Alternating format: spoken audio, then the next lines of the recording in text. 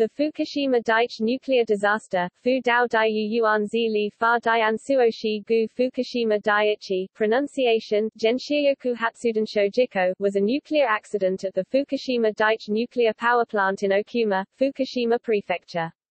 The disaster was the most severe nuclear accident since the 26 April 1986 Chernobyl disaster and the only other disaster to be given the Level 7 event classification of the International Nuclear Event Scale. The accident was started by the Tōhoku earthquake and tsunami on the 11th of March 2011. On detecting the earthquake, the active reactors automatically shut down their fission reactions.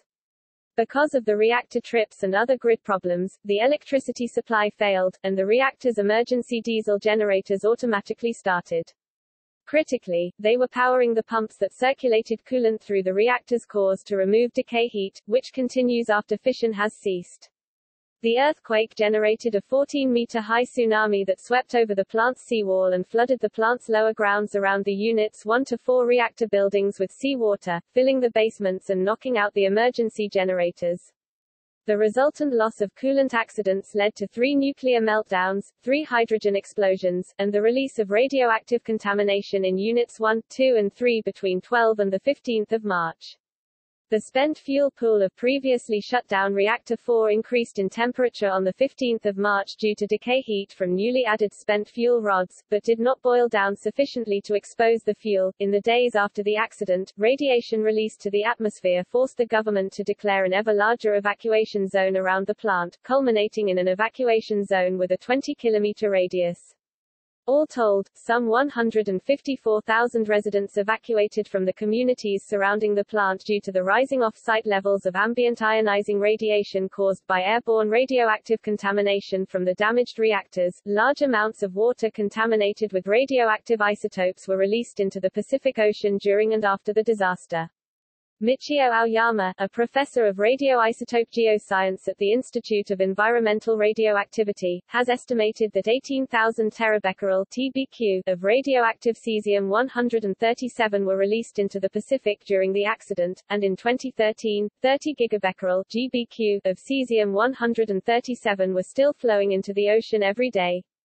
The plant's operator has since built new walls along the coast and also created a 1.5-kilometer-long ice wall of frozen earth to stop the flow of contaminated water. While there has been ongoing controversy over the health effects of the disaster, a 2014 report by the United Nations Scientific Committee on the Effects of Atomic Radiation (UNSCEAR) and World Health Organization projected no increase in miscarriages, stillbirths or physical and mental disorders in babies born after the accident. An ongoing intensive cleanup program to both decontaminate affected areas and decommission the plant will take 30 to 40 years. Plant management estimate. On 5 July 2012, the National Diet of Japan Fukushima Nuclear Accident Independent Investigation Commission (NAIIC) found that the causes of the accident had been foreseeable, and that the plant operator, Tokyo Electric Power Company (TEPCO), had failed to meet basic safety requirements such as risk assessment, preparing for containing collateral damage, and developing evacuation plans. At a meeting in Vienna 3 months after the disaster, the International Atomic Energy Agency faulted lax oversight by the Ministry of Economy, Trade and Industry, saying the ministry faced an inherent conflict of interest as the government agency in charge of both regulating and promoting the nuclear power industry. On 12 October 2012, TEPCO admitted for the first time that it had failed to take necessary measures for fear of inviting lawsuits or protests against its nuclear plants.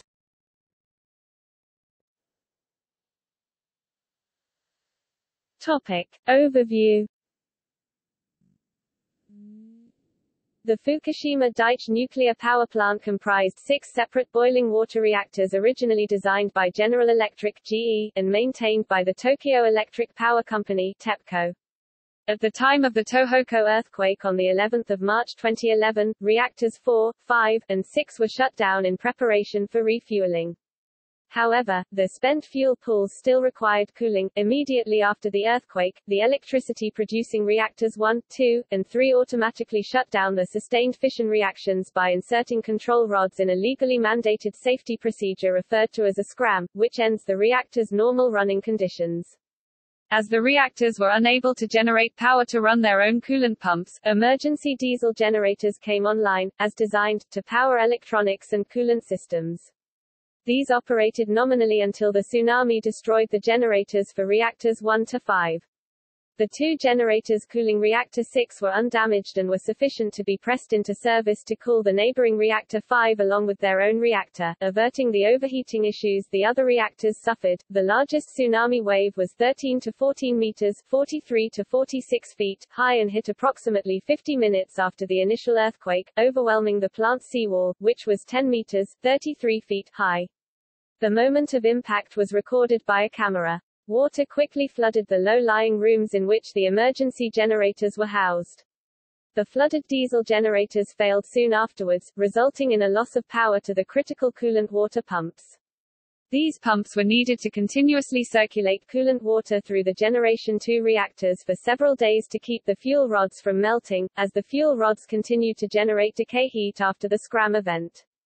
The fuel rods would become hot enough to melt during the fuel decay time period if an adequate heat sink was not available. After the secondary emergency pumps, run by backup electrical batteries, ran out, one day after the tsunami on 12 March, the water pumps stopped and the reactors began to overheat. As workers struggled to supply power to the reactors' coolant systems and restore power to their control rooms, a number of hydrogen air chemical explosions occurred, the first in Unit 1 on 12 March, and the last in Unit 4, on 15 March.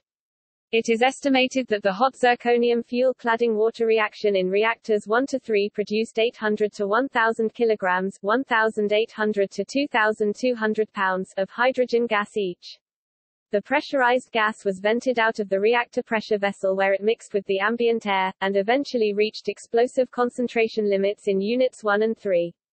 Due to piping connections between Units 3 and 4, or alternatively from the same reaction occurring in the spent fuel pool in Unit 4 itself, Unit 4 also filled with hydrogen, resulting in an explosion. In each case, the hydrogen air explosions occurred at the top of each unit, that was in their upper secondary containment buildings. Drone overflights on 20 March and afterwards captured clear images of the effects of each explosion on the outside structures, while the view inside was largely obscured by shadows and debris, coinciding with the well-understood implications of a loss of coolant accident. The insufficient cooling eventually led to meltdowns in reactors 1, 2, and 3. The full extent of the movement of the resulting corium is unknown, but it is now considered to be at least through the bottom of each reactor pressure vessel (RPV), residing somewhere between there and the water table below each reactor, in a similar manner to what was observed at Reactor 4 in Chernobyl. As of September 2018, one cancer fatality was the subject of a financial settlement, to the family of a former station workman, while approximately 18,500 people died due to the earthquake and tsunami.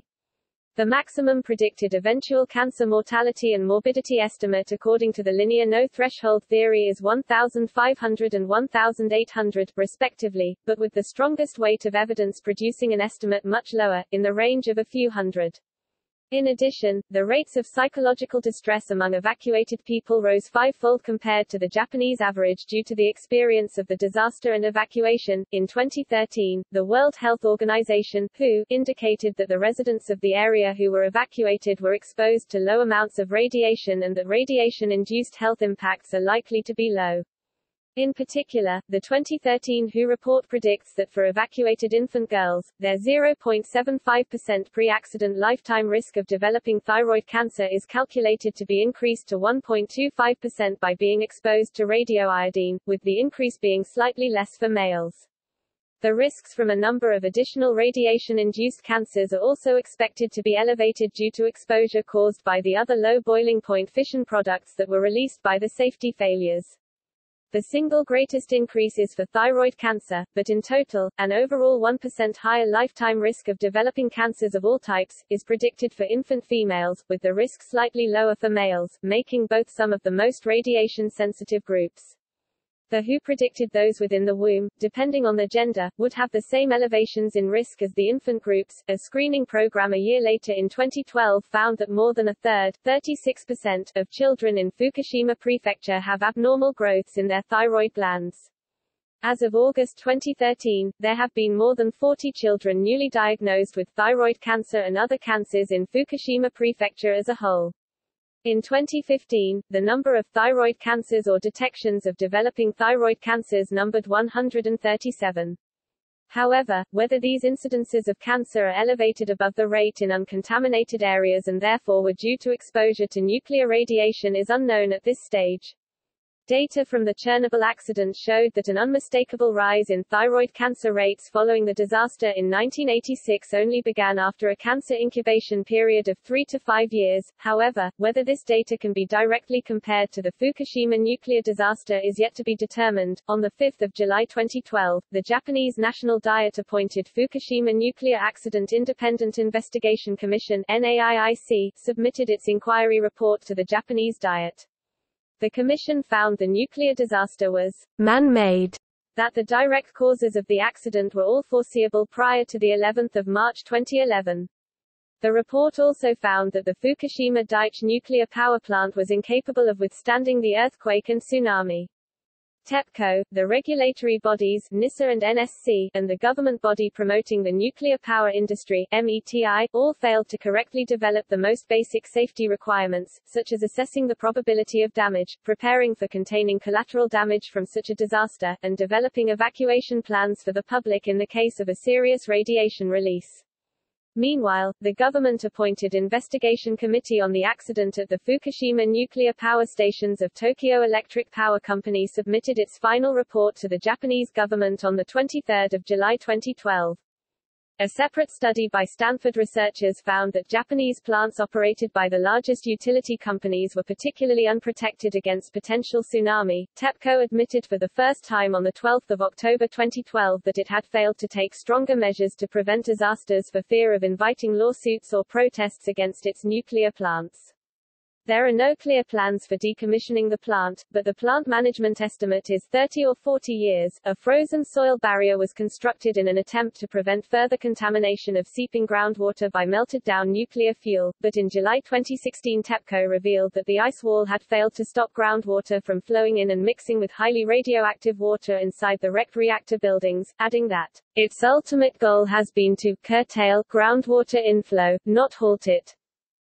By 2019, the ice wall had reduced the inflow of groundwater from 440 cubic meters per day in 2014 to 100 cubic meters per day, while contaminated water generation decreased to 170 cubic meters per day from 540 cubic meters per day in 2014. In 2018, tours to visit the Fukushima disaster area began.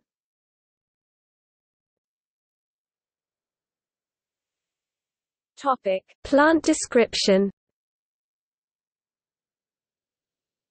The Fukushima Daiichi nuclear power plant consisted of 6 GE light water boiling water reactors BWRs with a combined power of 4.7 gigawatts, making it one of the world's 25 largest nuclear power stations.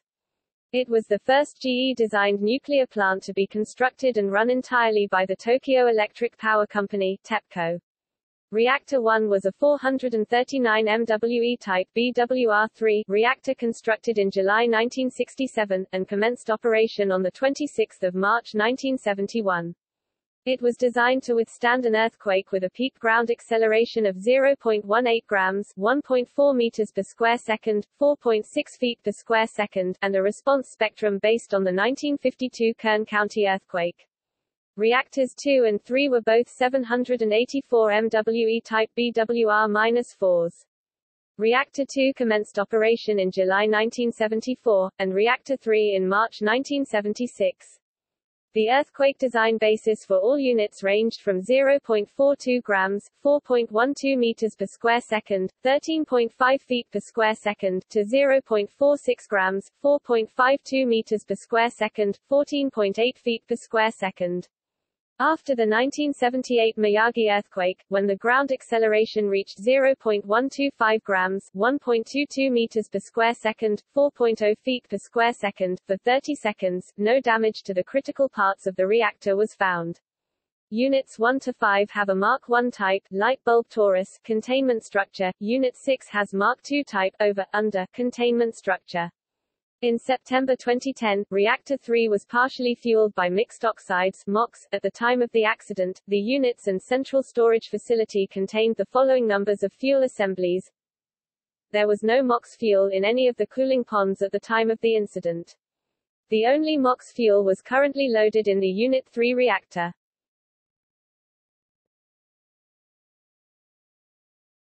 Topic: Cooling.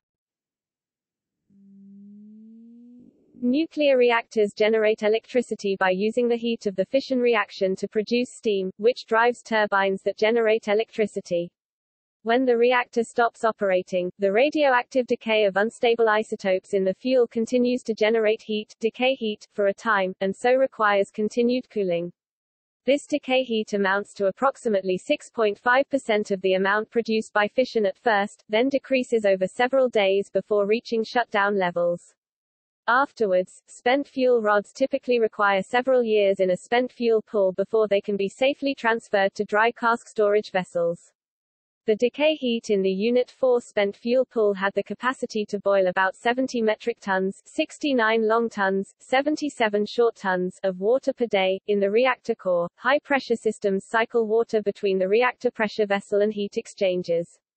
These systems transfer heat to a secondary heat exchanger via the essential service water system, using water pumped out to sea or an on-site cooling tower. Units 2 and 3 had steam turbine-driven emergency core cooling systems that could be directly operated by steam produced by decay heat and that could inject water directly into the reactor. Some electrical power was needed to operate valves and monitoring systems.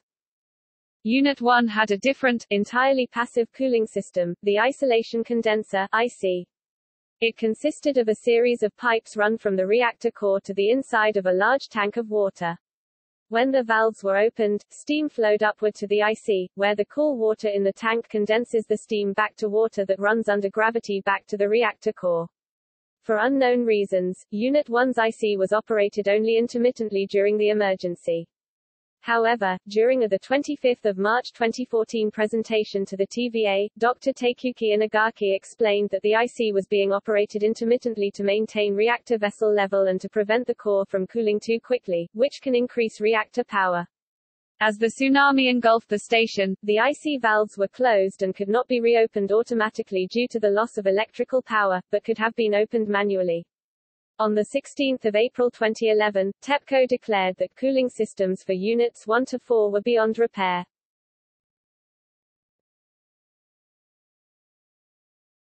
Topic: Backup generators. When a reactor is not producing electricity, its cooling pumps can be powered by other reactor units, the grid, diesel generators, or batteries. 2 emergency diesel generators were available for each of Units 1 to 5 and 3 for Unit 6. In the late 1990s, 3 additional backup generators for Units 2 and 4 were placed in new buildings located higher on the hillside, to comply with new regulatory requirements. All 6 units were given access to these generators, but the switching stations that sent power from these backup generators to the reactor's cooling systems for Units 1 through 5 were still in the poorly protected turbine buildings. The switching station for Unit 6 was protected inside the only GE Mark II reactor building and continued to function. All 3 of the generators added in the late 1990s were operational after the tsunami. If the switching stations had been moved to inside the reactor buildings or to other flood-proof locations, power would have been provided by these generators to the reactor's cooling systems. The reactor's emergency diesel generators and DC batteries, crucial components in powering cooling systems after a power loss, were located in the basements of the reactor turbine buildings, in accordance with GE's specifications. Mid-level GE engineers expressed concerns, relayed to TEPCO, that this left them vulnerable to flooding. The Fukushima reactors were not designed for such a large tsunami, nor had the reactors been modified when concerns were raised in Japan and by the IAEA. Fukushima 2 was also struck by the tsunami. However, it had incorporated design changes that improved its resistance to flooding, reducing flood damage. Generators and related electrical distribution equipment were located in the watertight reactor building, so that power from the electricity grid was being used by midnight. Seawater pumps for cooling were protected from flooding, and although 3 of 4 initially failed, they were restored to operation.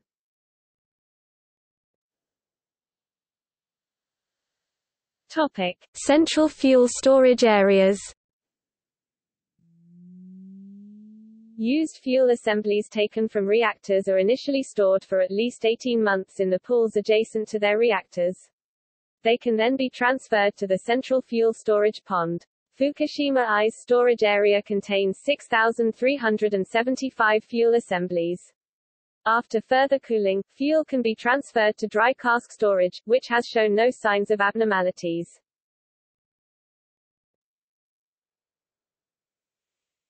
Topic: Zircaloy. Many of the internal components and fuel assembly cladding are made from zircaloy because it does not absorb neutrons. At normal operating temperatures of approximately 300 degrees Celsius (572 degrees Fahrenheit), zircaloy is inert. However, above 1,200 degrees Celsius (2,190 degrees Fahrenheit), zirconium metal can react exothermically with water to form free hydrogen gas. The reaction between zirconium and the coolant produces more heat, accelerating the reaction. In addition, zircaloy can react with uranium dioxide to form zirconium dioxide and uranium metal. This exothermic reaction together with the reaction of boron carbide with stainless steel can release additional heat energy, thus contributing to the overheating of a reactor.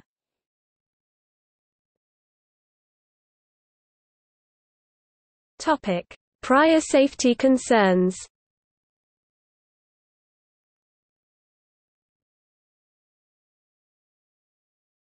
Topic: 1967 layout of the emergency cooling system. In 1967, when the plant was built, TEPCO leveled the seacoast to make it easier to bring in equipment. This put the new plant at 10 meters (33 feet) above sea level, rather than the original 30 meters (98 feet). On the 27th of February 2012, the Nuclear and Industrial Safety Agency ordered TEPCO to report its reasoning for changing the piping layout for the emergency cooling system. The original plans separated the piping systems for two reactors in the isolation condenser from each other. However, the application for approval of the construction plan showed the two piping systems connected outside the reactor. The changes were not noted, in violation of regulations. After the tsunami, the isolation condenser should have taken over the function of the cooling pumps, by condensing the steam from the pressure vessel into water to be used for cooling the reactor. However, the condenser did not function properly and TEPCO could not confirm whether a valve was opened.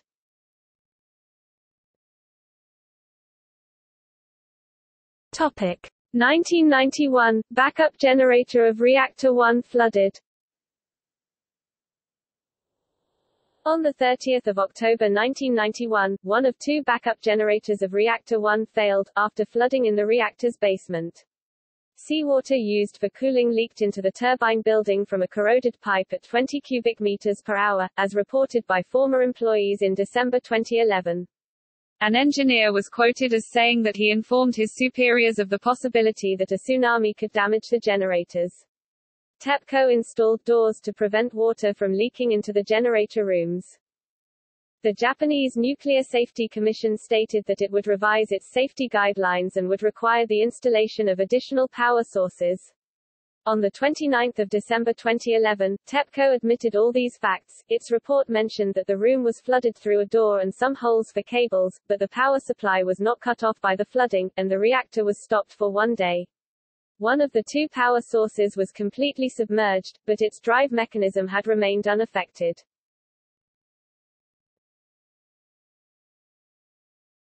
Topic: 2000 tsunami study ignored. An in-house TEPCO report in 2000 recommended safety measures against seawater flooding, based on the potential of a 50-foot tsunami. TEPCO leadership said the study's technological validity could not be verified.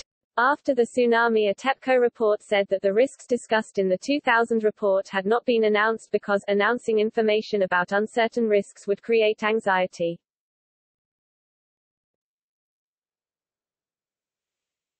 Topic: 2008 tsunami study ignored. In 2007, TEPCO set up a department to supervise its nuclear facilities. Until June 2011, its chairman was Masao Yoshida, the Fukushima Daiichi chief. A 2008 in-house study identified an immediate need to better protect the facility from flooding by seawater. This study mentioned the possibility of tsunami waves up to 10.2 meters, 33 feet. Headquarters officials insisted that such a risk was unrealistic and did not take the prediction seriously. Dr. Yukinobu Okamura of the Active Fault and Earthquake Research Center, replaced in 2014 by Research Institute of Earthquake and Volcano Geology (IEVG), Geological Survey of Japan (GSJ), AIST, urged TEPCO and NISA to revise their assumptions for possible tsunami heights upwards, based on his team's findings about the 869 Sanriku earthquake, but this was not seriously considered at the time. The U.S. Nuclear Regulatory Commission warned of a risk of losing emergency power in 1991, NUREG 1150, and NISA referred to that report in 2004, but took no action to mitigate the risk. Warnings by government committees, such as one in the Cabinet Office in 2004, that tsunamis taller than the maximum of 5.6 meters, 18 feet, forecast by TEPCO and government officials were possible, were also ignored.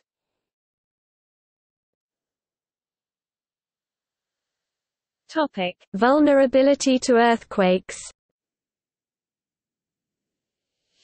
Japan, like the rest of the Pacific Rim, is in an active seismic zone, prone to earthquakes.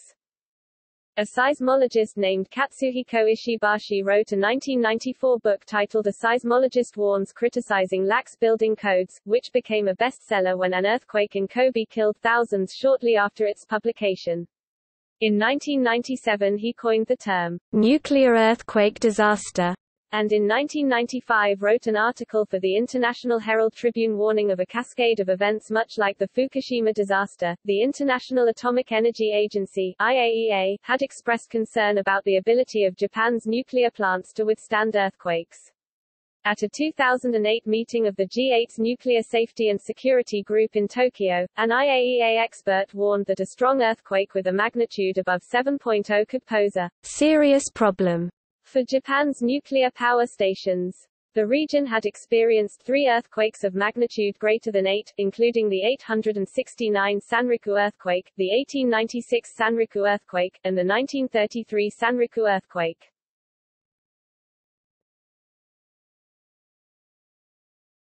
Topic: Events.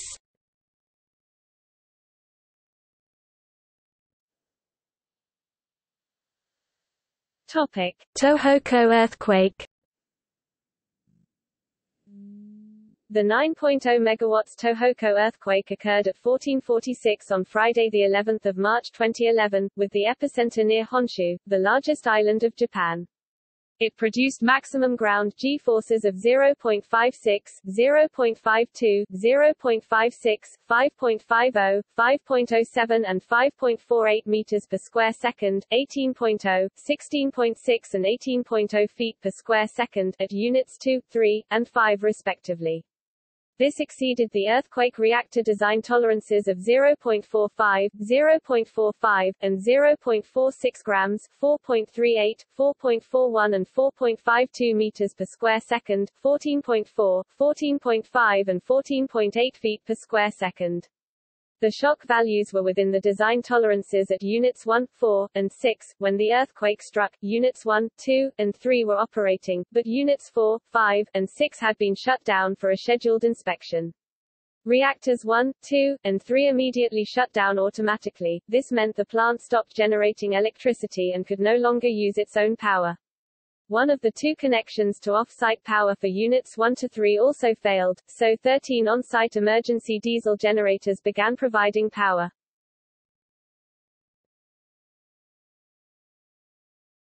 Topic: Tsunami and flooding. The earthquake triggered a 13 to 15 meter, 43 to 49 feet, high tsunami that arrived approximately 50 minutes later. The waves overtopped the plant's 5.7 meter, 19 feet seawall, flooding the basements of the power plant's turbine buildings and disabling the emergency diesel generators at approximately 15:41. TEPCO then notified authorities of a first-level emergency. The switching stations that provided power from the 3 backup generators located higher on the hillside failed when the building that housed them flooded. Power for the plant's control systems switched to batteries designed to provide power for about 8 hours. Further batteries and mobile generators were dispatched to the site, but were delayed by poor road conditions. The first arrived at 2100 the 11th of March, almost 6 hours after the tsunami struck. Unsuccessful attempts were made to connect portable generating equipment to power water pumps. The failure was attributed to flooding at the connection point in the turbine hall basement and the absence of suitable cables. TEPCO switched its efforts to installing new lines from the grid. One generator at Unit 6 resumed operation on 17 March, while external power returned to Units 5 and 6 only on March 20.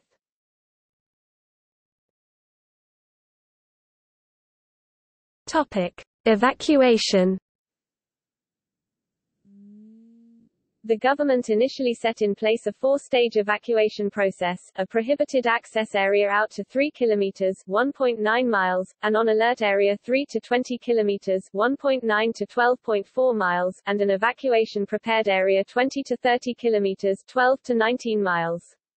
On day 1, an estimated 170,000 people were evacuated from the prohibited access and on-alert areas. Prime Minister Kan instructed people within the on-alert area to leave and urged those in the prepared area to stay indoors. The latter groups were urged to evacuate on 25 March. The 20 kilometers 12 miles exclusion zone was guarded by roadblocks to ensure that fewer people would be affected by the radiation. During the evacuation of hospitals and nursing homes, 51 patients and elderly people died. The earthquake and tsunami damaged or destroyed more than 1 million buildings, leading to a total of 470,000 people needing evacuation. Of the 470,000, the nuclear accident was responsible for 154,000 being evacuated.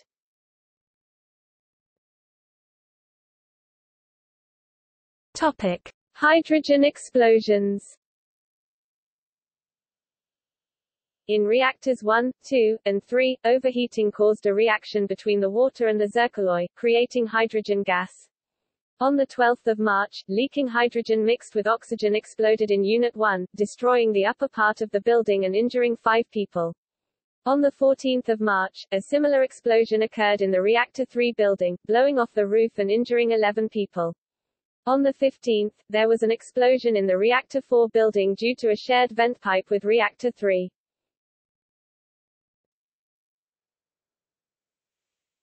Topic: Core meltdowns in Units 1, 2, and 3. The amount of damage sustained by the reactor cores during the accident, and the location of molten nuclear fuel, corium, within the containment buildings, is unknown. TEPCO has revised its estimates several times. On 16 March 2011, TEPCO estimated that 70% of the fuel in Unit 1 had melted and 33% in Unit 2, and that Unit 3's core might also be damaged.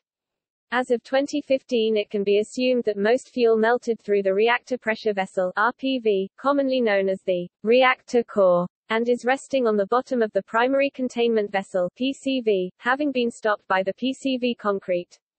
In July 2017, a remotely controlled robot filmed for the first time apparently melted fuel, just below the reactor pressure vessel of Unit 3. TEPCO released further estimates of the state and location of the fuel in a November 2011 report. The report concluded that the Unit 1 RPV was damaged during the disaster and that significant amounts of molten fuel had fallen into the bottom of the PCV. The erosion of the concrete of the PCV by the molten fuel after the core meltdown was estimated to stop at approximately 0.7 meters, 2 feet 4 in depth, while the thickness of the containment is 7.6 meters, 25 feet thick. Gas sampling carried out before the report detected no signs of an ongoing reaction of the fuel with the concrete of the PCV, and all the fuel in Unit 1 was estimated to be well cooled down, including the fuel dropped on the bottom of the reactor. Fuel in Units 2 and 3 had melted, however less than in Unit 1, and fuel was presumed to be still in the RPV, with no significant amounts of fuel fallen to the bottom of the PCV. The report further suggested that there is a range in the evaluation results. From all fuel in the RPV, none fuel fallen to the PCV. In Unit 2 and Unit 3, to most fuel in the RPV, some fuel in PCV. For Unit 2 and Unit 3, it was estimated that the fuel is cooled sufficiently. According to the report, the greater damage in Unit 1 when compared to the other two units was due to the longer time that no cooling water was injected in Unit 1. This resulted in much more decay heat accumulating, as for about 1 day there was no water injection for Unit 1, while Unit 2 and Unit 3 had only a quarter of a day without water injection. In November 2013, Mari Yamaguchi reported for Associated Press that there are computer simulations which suggest that the melted fuel in Unit 1, whose core damage was the most extensive, has breached the bottom of the primary containment vessel and even partially eaten into its concrete foundation, coming within about 30 centimeters (1 foot) of leaking into the ground. A Kyoto University nuclear engineer said with regards to these estimates, "We just can't be sure until we actually see the inside of the reactors." According to a December 2013 report, TEPCO estimated for Unit 1 that the decay heat must have decreased enough, the molten fuel can be assumed to remain in PCV, primary containment vessel. In August 2014, TEPCO released a new revised estimate that Reactor 3 had a complete melt-through in the initial phase of the accident. According to this new estimate, within the first 3 days of the accident the entire core content of Reactor 3 had melted through the RPV and fallen to the bottom of the PCV.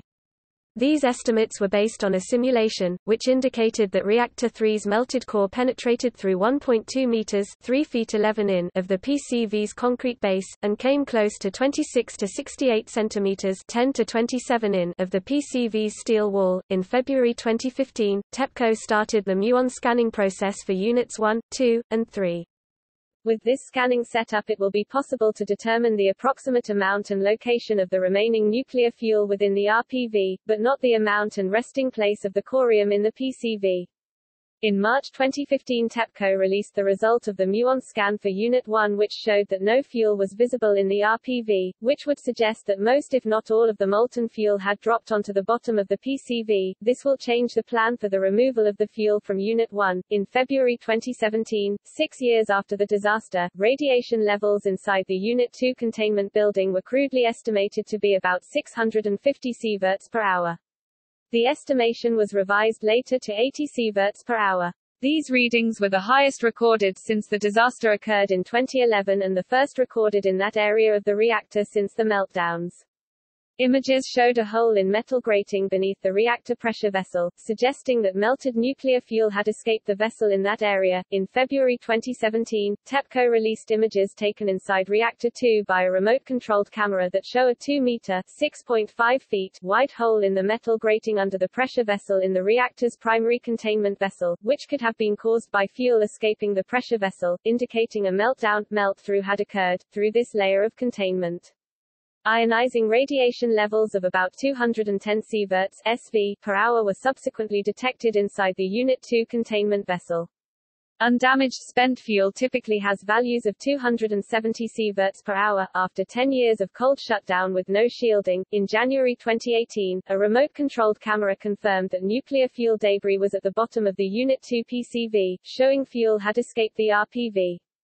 The handle from the top of a nuclear fuel assembly was also observed, confirming that a considerable amount of the nuclear fuel had melted.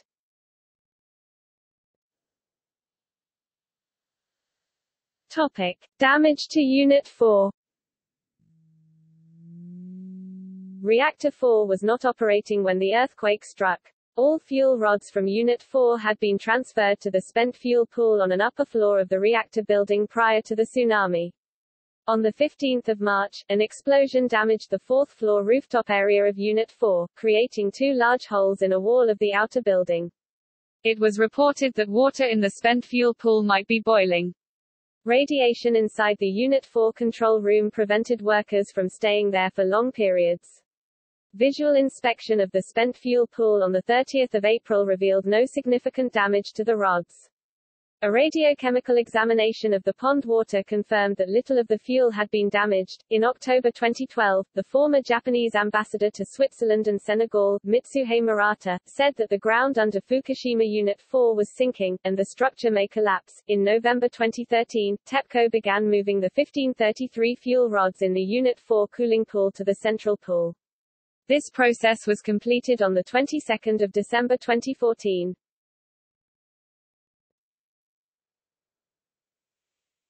Topic: Units 5 and 6. Reactors 5 and 6 were also not operating when the earthquake struck. Unlike Reactor 4, their fuel rods remained in the reactor. The reactors had been closely monitored, as cooling processes were not functioning well. Both Unit 5 and Unit 6 shared a working generator and switchgear during the emergency and achieved a successful cold shutdown 9 days later on 20 March.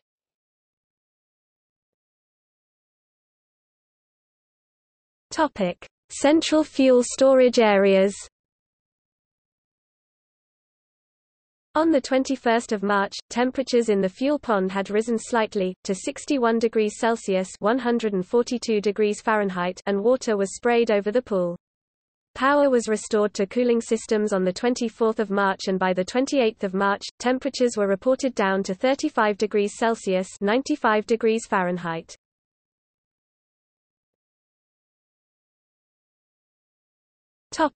Radioactive contamination. Sub-article, comparison of Fukushima and Chernobyl nuclear accidents with detailed tables inside.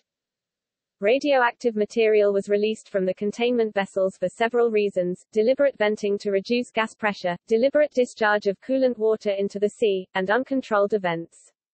Concerns about the possibility of a large-scale release led to a 20-kilometer (12 miles) exclusion zone around the power plant and recommendations that people within the surrounding 20 to 30 kilometers (12 to 19 miles) zone stay indoors. Later, the UK, France, and some other countries told their nationals to consider leaving Tokyo, in response to fears of spreading contamination. In 2015, the tap water contamination was still higher in Tokyo compared to other cities in Japan. Trace amounts of radioactivity, including iodine-131, cesium-134, and cesium-137, were widely observed. Between 21 March and mid-July, around 27 pbq of cesium-137, about 8.4 kilograms or 19 pounds, entered the ocean, with about 82% having flowed into the sea before 8 April. However, the Fukushima coast has some of the world's strongest currents, and these transported the contaminated waters far into the Pacific Ocean, thus causing great dispersion of the radioactive elements. The results of measurements of both the seawater and the coastal sediments led to the supposition that the consequences of the accident, in terms of radioactivity, would be minor for marine life as of autumn 2011, weak concentration of radioactivity in the water and limited accumulation in sediments. On the other hand, significant pollution of seawater along the coast near the nuclear plant might persist, due to the continuing arrival of radioactive material transported towards the sea by surface water running over contaminated soil. Organisms that filter water and fish at the top of the food chain are, over time, the most sensitive to cesium pollution. It is thus justified to maintain surveillance of marine life that is fished in the coastal waters off Fukushima. Despite cesium isotopic concentrations in the waters off of Japan being 10 to 1,000 times above the normal concentrations prior to the accident, radiation risks are below what is generally considered harmful to marine animals and human consumers. Researchers at the University of Tokyo's Underwater Technology Research Center towed detectors behind boats to map hotspots on the ocean floor off Fukushima. Blair Thornton, an associate professor at the university, said in 2013 that radiation levels remained hundreds of times as high as in other areas of the seafloor, suggesting ongoing contamination. At the time, from the plant, a monitoring system operated by the Preparatory Commission for the Comprehensive Nuclear Test Ban Treaty Organization (CTBTO) tracked the spread of radioactivity on a global scale. Radioactive isotopes were picked up by over 40 monitoring stations. On 12 March, radioactive releases first reached a CTBTO monitoring station in Takasaki, Japan, around 200 kilometers (120 miles) away. The radioactive isotopes appeared in eastern Russia on 14 March and the west coast of the United States 2 days later. By day 15, traces of radioactivity were detectable all across the northern hemisphere. Within 1 month, radioactive particles were noted by CTBTO stations in the southern hemisphere. Estimates of radioactivity released ranged from 10 to 40% of that of Chernobyl. The significantly contaminated area was 10 to 12% of that of Chernobyl. In March 2011, Japanese officials announced that radioactive iodine 131 exceeding safety limits for infants had been detected at 18 water purification plants in Tokyo and 5 other prefectures. On 21 March, the first restrictions were placed on the distribution and consumption of contaminated items. As of July 2011, the Japanese government was unable to control the spread of radioactive material into the nation's food supply. Radioactive material was detected in food produced in 2011, including spinach, tea leaves, milk, fish, and beef, up to 320 kilometers from the plant. 2012 crops did not show signs of radioactivity contamination. Cabbage, rice and beef showed insignificant levels of radioactivity. A Fukushima-produced rice market in Tokyo was accepted by consumers as safe. On 24 August 2011, the Nuclear Safety Commission (NSC) of Japan published the results of its recalculation of the total amount of radioactive materials released into the air during the accident at the Fukushima Daiichi nuclear power station. The total amounts released between the 11th of March and the 5th of April were revised downwards to 130 pbq petabecquerels, 3.5 megacuries for iodine 131 and 11 pbq for cesium 137, which is about 11% of Chernobyl emissions. Earlier estimations were 150 pbq and 12 pbq. In 2011, scientists working for the Japan Atomic Energy Agency, Kyoto University and other institutes, recalculated the amount of radioactive material released into the ocean. Between late March through April they found a total of 15 pbq for the combined amount of iodine 131 and cesium 137, more than triple the 4.72 pbq estimated by TEPCO. The company had calculated only the direct releases into the sea. The new calculations incorporated the portion of airborne radioactive substances that entered the ocean as rain. In the first half of September 2011, TEPCO estimated the radioactivity release at some 200 megabecquerels, 5.4 millicuries per hour. This was approximately 1/4 millionth that of March. Traces of iodine 131 were detected in several Japanese prefectures in November and December 2011, according to the French Institute for Radiological Protection and Nuclear Safety. Between the 21st of March and mid-July, around 27 pbq of cesium 137 entered the ocean, about 82% before the 8th of April. This emission represents the most important individual oceanic emissions of artificial radioactivity ever observed. The Fukushima coast has one of the world's strongest currents, Kuroshio Current. It transported the contaminated waters far into the Pacific Ocean, dispersing the radioactivity. As of late 2011, measurements of both the seawater and the coastal sediments suggested that the consequences for marine life would be minor. Significant pollution along the coast near the plant might persist, because of the continuing arrival of radioactive material transported to the sea by surface water crossing contaminated soil. The possible presence of other radioactive substances, such as strontium-90 or plutonium, has not been sufficiently studied. Recent measurements show persistent contamination of some marine species, mostly fish, caught along the Fukushima coast. Migratory pelagic species are highly effective and rapid transporters of radioactivity throughout the ocean. Elevated levels of cesium-134 appeared in migratory species off the coast of California that were not seen pre-Fukushima. Scientists have also discovered increased traces of radioactive isotope cesium-137 in wine grown in a vineyard in Napa Valley, California. The trace level radioactivity was in dust blown across the Pacific Ocean. As of March 2012, no cases of radiation-related ailments had been reported. Experts cautioned that data was insufficient to allow conclusions on health impacts. Michiaki Kai, professor of radiation protection at Oita University of Nursing and Health Sciences, stated, "If the current radiation dose estimates are correct, cancer-related deaths likely won't increase." In May 2012, TEPCO released their estimate of cumulative radioactivity releases. An estimated 538.1 pbq of iodine 131, cesium 134 and cesium 137 was released. 520 pbq was released into the atmosphere between 12 to 31 March 2011 and 18.1 pbq into the ocean from 26 March to 30 September 2011. A total of 511 pbq of iodine-131 was released into both the atmosphere and the ocean, 13.5 pbq of cesium-134 and 13.6 pbq of cesium-137. TEPCO reported that at least 900 pbq had been released into the atmosphere in March last year, 2011, alone. In 2012, researchers from the Institute of Problems in the Safe Development of Nuclear Energy, Russian Academy of Sciences, and the Hydrometeorological Center of Russia concluded that, on March 15, 2011, approximately 400 pbq iodine, approximately 100 pbq cesium, and approximately 400 pbq inert gases entered the atmosphere.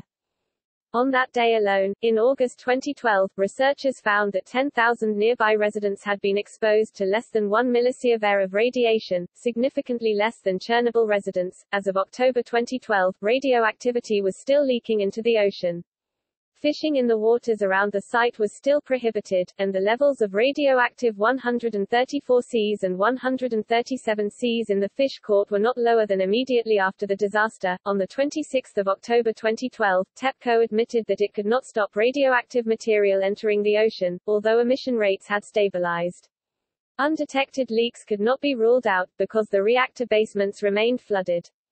The company was building a 2,400-foot-long steel and concrete wall between the site and the ocean, reaching 30 meters 98 feet below ground, but it would not be finished before mid-2014. Around August 2012, 2 Greenling were caught close to shore.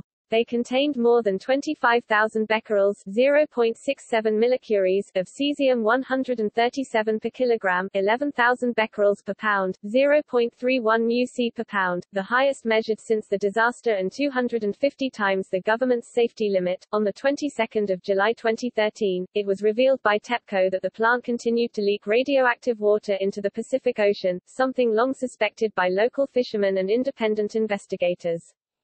TEPCO had previously denied that this was happening. Japanese Prime Minister Shinzo Abe ordered the government to step in. On 20 August, in a further incident, it was announced that 300 metric tons, 300 long tons, 330 short tons, of heavily contaminated water had leaked from a storage tank, approximately the same amount of water as one-eighth of that found in an Olympic-size swimming pool. The 300 metric tons, 300 long tons, 330 short tons of water was radioactive enough to be hazardous to nearby staff, and the leak was assessed as level 3 on the International Nuclear Event Scale. On 26 August, the government took charge of emergency measures to prevent further radioactive water leaks, reflecting their lack of confidence in TEPCO. As of 2013, about 400 metric tons, 390 long tons, 440 short tons of water per day of cooling water was being pumped into the reactors. Another 400 metric tons, 390 long tons, 440 short tons of groundwater was seeping into the structure.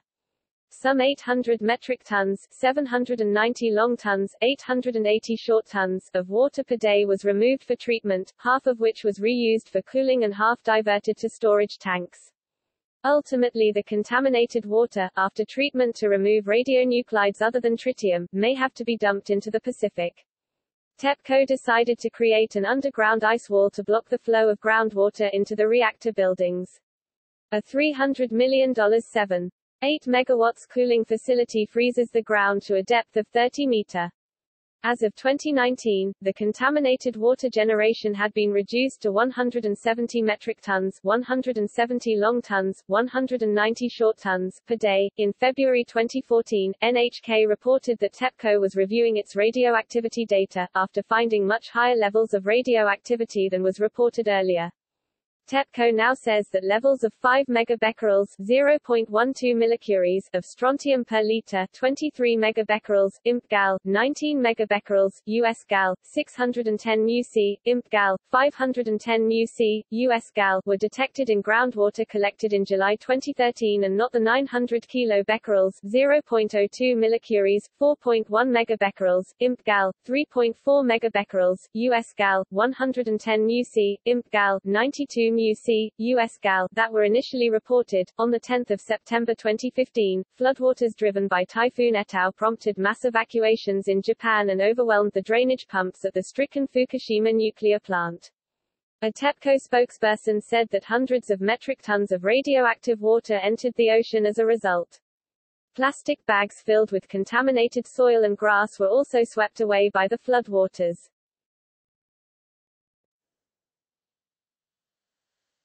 Topic: Contamination in the Eastern Pacific.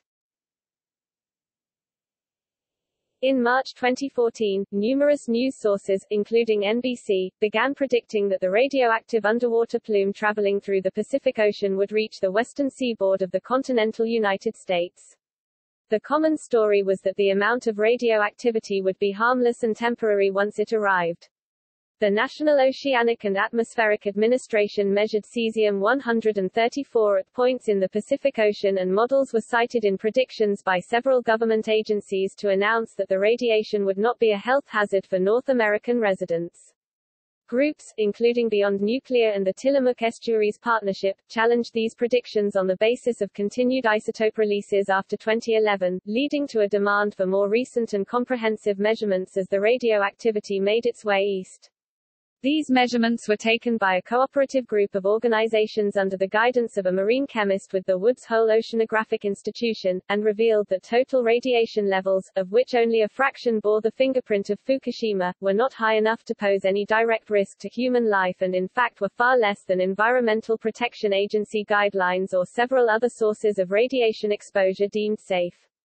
Integrated Fukushima Ocean Radionuclide Monitoring Project (INFORM) also failed to show any significant amount of radiation, and as a result its authors received death threats from supporters of a Fukushima-induced wave of cancer deaths across North America theory.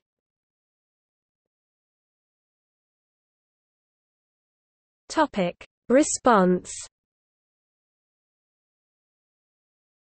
Government agencies and TEPCO were unprepared for the cascading nuclear disaster. The tsunami that began the nuclear disaster could and should have been anticipated, and that ambiguity about the roles of public and private institutions in such a crisis was a factor in the poor response at Fukushima. In March 2012, Prime Minister Yoshihiko Noda said that the government shared the blame for the Fukushima disaster, saying that officials had been blinded by a false belief in the country's technological infallibility and were taken in by a safety myth. Noda said, "Everybody must share the pain of responsibility."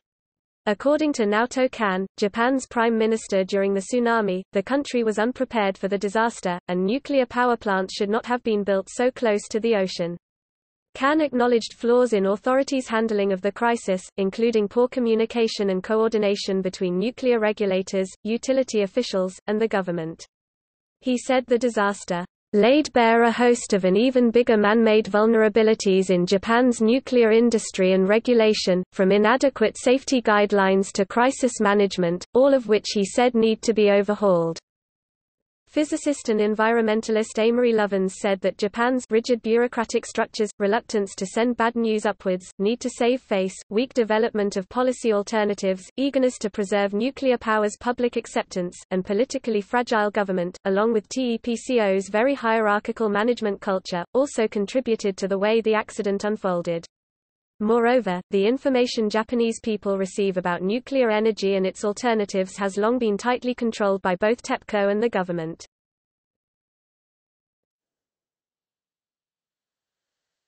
Topic: Poor communication and delays.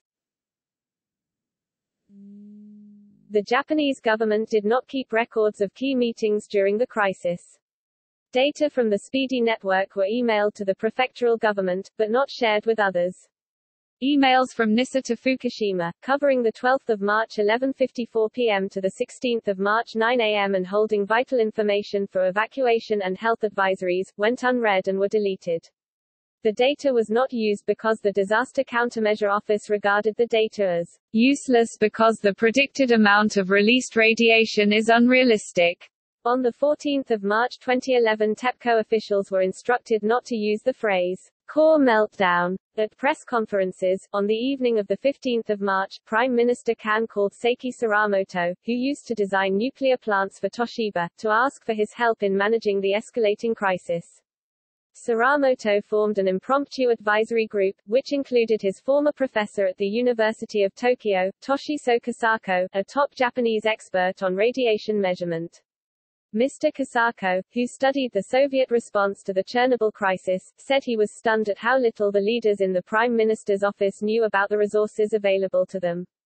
He quickly advised the Chief Cabinet Secretary, Yukio Edano, to use SPEEDY, which used measurements of radioactive releases, as well as weather and topographical data, to predict where radioactive materials could travel after being released into the atmosphere. The Investigation Committee on the Accident at the Fukushima nuclear power stations of Tokyo Electric Power Company's interim report stated that Japan's response was flawed by poor communication and delays in releasing data on dangerous radiation leaks at the facility. The report blamed Japan's central government as well as TEPCO, depicting a scene of harried officials incapable of making decisions to stem radiation leaks as the situation at the coastal plant worsened in the days and weeks following the disaster. The report said poor planning worsened the disaster response, noting that authorities had grossly underestimated tsunami risks that followed the magnitude 9.0 earthquake. The 12.1-meter (40 feet) high tsunami that struck the plant was double the height of the highest wave predicted by officials. The erroneous assumption that the plant's cooling system would function after the tsunami worsened the disaster. Plant workers had no clear instructions on how to respond to such a disaster, causing miscommunication, especially when the disaster destroyed backup generators. In February 2012, the Rebuild Japan Initiative Foundation described how Japan's response was hindered by a loss of trust between the major actors, Prime Minister Kan, TEPCO's Tokyo headquarters and the plant manager. The report said that these conflicts produced confused flows of sometimes contradictory information. According to the report, Kan delayed the cooling of the reactors by questioning the choice of seawater instead of fresh water, accusing him of micromanaging response efforts and appointing a small, closed, decision-making staff. The report stated that the Japanese government was slow to accept assistance from U.S. nuclear experts. A 2012 report in The Economist said, the operating company was poorly regulated and did not know what was going on. The operators made mistakes. The representatives of the Safety Inspectorate fled. Some of the equipment failed. The establishment repeatedly played down the risks and suppressed information about the movement of the radioactive plume, so some people were evacuated from more lightly to more heavily contaminated places.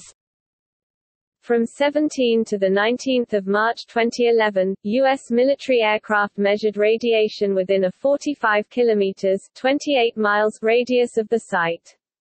The data recorded 125 microsieverts per hour of radiation as far as 25 kilometers (15.5 miles) northwest of the plant.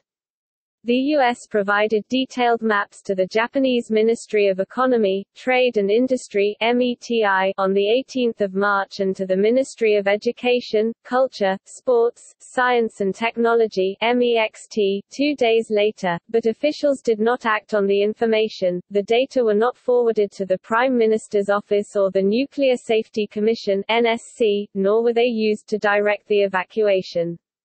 Because a substantial portion of radioactive materials reached ground to the northwest, residents evacuated in this direction were unnecessarily exposed to radiation. According to NSC Chief Tetsuya Yamamoto, "It was very regrettable that we didn't share and utilize the information." Ataru Watanabe, from the Science and Technology Policy Bureau, blamed the U.S. for not releasing the data. Data on the dispersal of radioactive materials were provided to the U.S. forces by the Japanese Ministry for Science a few days after the 11th of March. However, the data was not shared publicly until the Americans published their map on the 23rd of March, at which point Japan published fallout maps compiled from ground measurements and SPEEDY the same day. According to Watanabe's testimony before the Diet, the U.S. military was given access to the data to seek support from them on how to deal with the nuclear disaster. although SPEEDI's effectiveness was limited by not knowing the amounts released in the disaster, and thus was considered unreliable.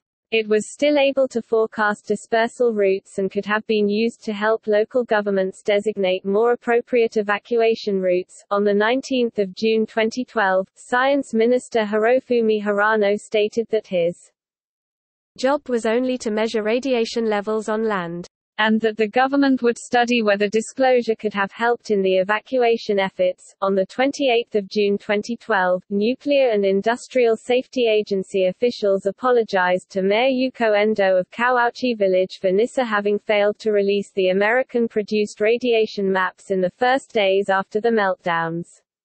All residents of this village were evacuated after the government designated it a no-entry zone.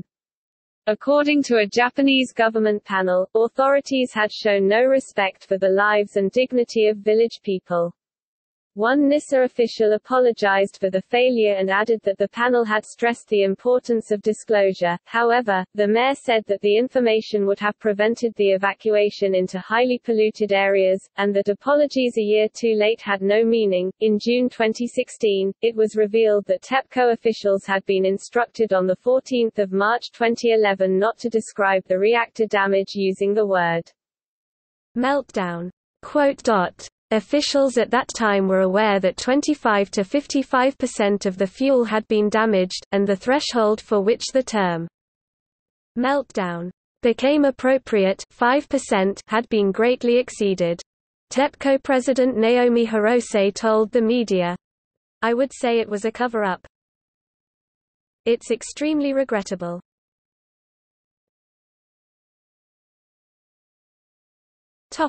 Event rating. The incident was rated 7 on the International Nuclear Event Scale (INES). This scale runs from 0, indicating an abnormal situation with no safety consequences, to 7, indicating an accident causing widespread contamination with serious health and environmental effects. Prior to Fukushima, the Chernobyl disaster was the only Level 7 event on record, while the 3 Mile Island accident was rated as Level 5.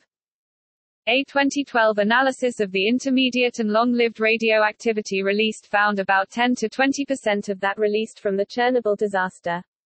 Approximately 15 pbq of cesium-137 was released, compared with approximately 85 pbq of cesium-137 at Chernobyl, indicating the release of 26.5 kilograms, 58 pounds, of cesium-137. Unlike Chernobyl, all Japanese reactors were in concrete containment vessels, which limited the release of strontium-90, americium-241, and plutonium, which were among the radioisotopes released by the earlier incident. Some 500 pbq of iodine-131 were released, compared to approximately 1,760 pbq at Chernobyl. Iodine-131 has a half-life of 8.02 days, decaying into a stable nuclide. After 10 half-lives, 80.2 days, 99.9% has decayed to xenon-131, a stable isotope.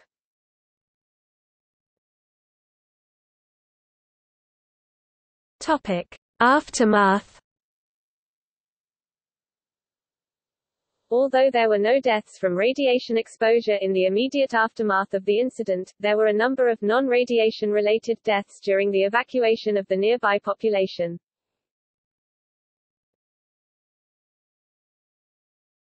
Topic: Risks from ionizing radiation.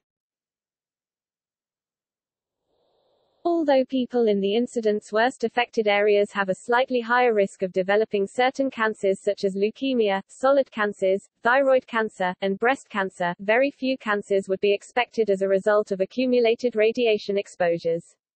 Estimated effective doses outside Japan are considered to be below, or far below, the levels regarded as very small by the international radiological protection community. In 2013, the World Health Organization reported that area residents who were evacuated were exposed to so little radiation that radiation-induced health effects were likely to be below detectable levels. The health risks were calculated by applying conservative assumptions, including the conservative linear no-threshold model of radiation exposure, a model that assumes even the smallest amount of radiation exposure will cause a negative health effect. The report indicated that for those infants in the most affected areas, lifetime cancer risk would increase by about 1%.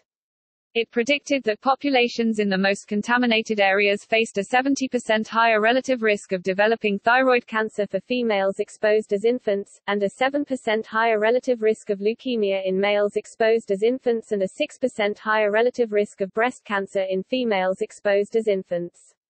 One-third of involved emergency workers would have increased cancer risks. Cancer risks for fetuses were similar to those in one-year-old infants. The estimated cancer risk to children and adults was lower than it was to infants. These percentages represent estimated relative increases over the baseline rates and are not absolute risks for developing such cancers. Due to the low baseline rates of thyroid cancer, even a large relative increase represents a small absolute increase in risks. For example, the baseline lifetime risk of thyroid cancer for females is just 0.75% and the additional lifetime risk estimated in this assessment for a female infant exposed in the most affected location is 0.5%. The World Nuclear Association reports that the radiation exposure to those living in proximity to Fukushima is expected to be below 10 millisieverts over the course of a lifetime. In comparison, the dosage of background radiation received over a lifetime is 170 millisieverts. According to a linear no-threshold model (LNT) model, the accident would most likely cause 130 cancer deaths. However, radiation epidemiologist Roy Shaw countered that estimating health effects from the LNT model is not wise because of the uncertainties. Darshik Sanghavi noted that to obtain reliable evidence of the effect of low-level radiation would require an impractically large number of patients. Lucky reported that the body's own repair mechanisms can cope with small doses of radiation, and Orengo stated that the LNT model cannot be used to estimate the effect of very low doses. In April 2014, studies confirmed the presence of radioactive tuna off the coasts of the Pacific. U.S. researchers carried out tests on 26 albacore tuna caught prior to the 2011 power plant disaster and those caught after. However, the amount of radioactivity is less than that found naturally in a single banana. Cesium-137 and cesium-134 have been noted in Japanese whiting in Tokyo Bay as of 2016. Concentration of radiocesium in the Japanese whiting was 1 or 2 orders of magnitude higher than that in the seawater, and an order of magnitude lower than that in the sediment. They were still within food safety limits. In June 2016, Tilman Ruff, co-president of the political advocacy group, the International Physicians for the Prevention of Nuclear War, argues that 174,000 people have been unable to return to their homes and ecological diversity has decreased and malformations have been found in trees, birds, and mammals. Although physiological abnormalities have been reported within the vicinity of the accident zone, the scientific community has largely rejected any such findings of genetic or mutagenic damage caused by radiation, instead showing it can be attributed either to experimental error or other toxic effects. 5 years after the event, the Department of Agriculture from the University of Tokyo, which holds many experimental agricultural research fields around the affected area, has noted that the fallout was found at the surface of anything exposed to air at the time of the accident. The main radioactive nuclides are now cesium-137 and cesium-134. But these radioactive compounds have not dispersed much from the point where they landed at the time of the explosion, which was very difficult to estimate from our understanding of the chemical behavior of cesium. In February 2018, Japan renewed the export of fish caught off Fukushima's nearshore zone. According to prefecture officials, no seafood had been found with radiation levels exceeding Japan's safety standards since April 2015. In 2018, Thailand was the first country to receive a shipment of fresh fish from Japan's Fukushima prefecture.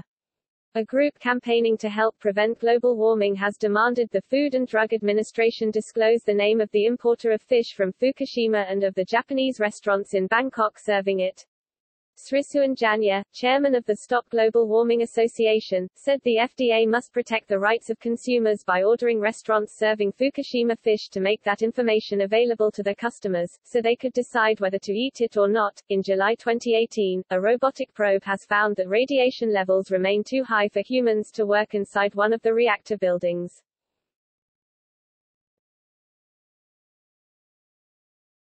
Topic: Thyroid screening program. The World Health Organization stated that a 2013 thyroid ultrasound screening program was, due to the screening effect, likely to lead to an increase in recorded thyroid cases due to early detection of non-symptomatic disease cases. The overwhelming majority of thyroid growths are benign growths that will never cause symptoms, illness, or death, even if nothing is ever done about the growth. Autopsy studies on people who died from other causes show that more than one-third of adults technically have a thyroid growth cancer. As a precedent, in 1999 in South Korea, the introduction of advanced ultrasound thyroid examinations resulted in an explosion in the rate of benign thyroid cancers being detected and needless surgeries occurring. Despite this, the death rate from thyroid cancer has remained the same. According to the 10th report of the Fukushima Prefecture Health Management Survey released in February 2013, more than 40% of children screened around Fukushima Prefecture were diagnosed with thyroid nodules or cysts. Ultrasonographic detectable thyroid nodules and cysts are extremely common and can be found at a frequency of up to 67% in various studies. 186 (0.5%) of these had nodules larger than 5.1 mm (0.20 in) and/or cysts larger than 20.1 mm (0.79 in), and underwent further investigation, while none had thyroid cancer. A Russia Today report into the matter was highly misleading. Fukushima Medical University give the number of children diagnosed with thyroid cancer, as of December 2013, as 33 and concluded, "It is unlikely that these cancers were caused by the exposure from I-131 from the nuclear power plant accident in March 2011. In October 2015, 137 children from the Fukushima prefecture were described as either being diagnosed with or showing signs of developing thyroid cancer. The study's lead author Toshihide Suda from Okayama University stated that the increased detection could not be accounted for by attributing it to the screening effect. He described the screening results to be 20 times to 50 times what would be normally expected.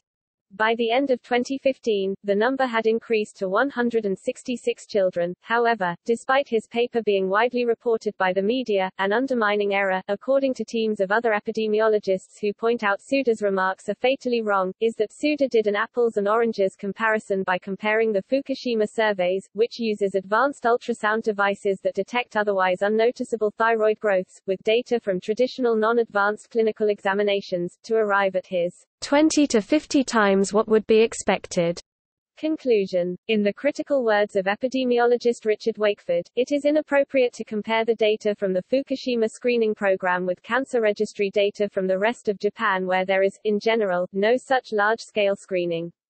Wakeford's criticism was one of 7 other authors' letters that were published criticizing Suda's paper. According to Takamura, another epidemiologist, who examined the results of small-scale advanced ultrasound tests on Japanese children not near Fukushima, the prevalence of thyroid cancer, using the same detection technology, does not differ meaningfully from that in Fukushima Prefecture. In 2016, Ohira et al. Conducted a study cross-comparing thyroid cancer patients from Fukushima Prefecture evacuees with rates of thyroid cancer in from those outside of the evacuation zone. Ohira et al. Found that the duration between accident and thyroid examination was not associated with thyroid cancer prevalence. There were no significant associations between individual external doses and prevalence of thyroid cancer. External radiation dose was not associated with thyroid cancer prevalence among Fukushima children within the first 4 years after the nuclear accident. A 2018 publication by Yamashita et al. Also concluded that thyroid cancer rate differences can be attributed to the screening effect. They noted that the mean age of the patients at the time of the accident was 10 to 15 years, while no cases were found in children from the ages of 0 to 5 who would have been most susceptible. Yamashita et al. Thus conclude that, in any case, the individual prognosis cannot be accurately determined at the time of FNAC at present. It is therefore urgent to search not only for intraoperative and postoperative prognostic factors but also for predictive prognostic factors at the FNAC, preoperative stage. A 2019 investigation by Yamamoto et al. Evaluated the first and the second screening rounds separately as well as combined, covering 184 confirmed cancer cases in 1.080 million observed person-years subject to additional radiation exposure due to the nuclear accidents. The authors concluded, a significant association between the external effective dose rate and the thyroid cancer detection rate exists. Detection rate ratio (DRR) per microsievert per hour 1.065, 1.013, 1.119, restricting the analysis to the 53 municipalities that received less than 2 microsieverts per hour, and which represent 176 of the total 184 cancer cases. The association appears to be considerably stronger. DRR per microsievert per hour 1.555, 1.096, 2.206. The average radiation dose rates in the 59 municipalities of the Fukushima prefecture in June 2011 and the corresponding thyroid cancer detection rates in the period October 2011 to March 2016 show statistically significant relationships. This corroborates previous studies providing evidence for a causal relation between nuclear accidents and the subsequent occurrence of thyroid cancer. Thyroid cancer is one of the most survivable cancers, with an approximate 94% survival rate after first diagnosis. That rate increases to a nearly 100% survival rate if caught early.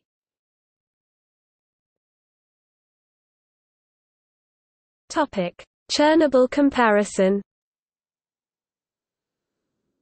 Radiation deaths at Chernobyl were also statistically undetectable. Only 0.1% of the 110,645 Ukrainian cleanup workers, included in a 20-year study out of over 500,000 former Soviet cleanup workers, had as of 2012 developed leukemia. Although not all cases resulted from the accident, data from Chernobyl showed that there was a steady but sharp increase in thyroid cancer rates following the disaster in 1986, but whether this data can be directly compared to Fukushima is yet to be determined. Chernobyl thyroid cancer incidence rates did not begin to increase above the prior baseline value of about 0.7 cases per 100,000 people per year until 1989 to 1991, 3 to 5 years after the incident in both adolescent and child age groups.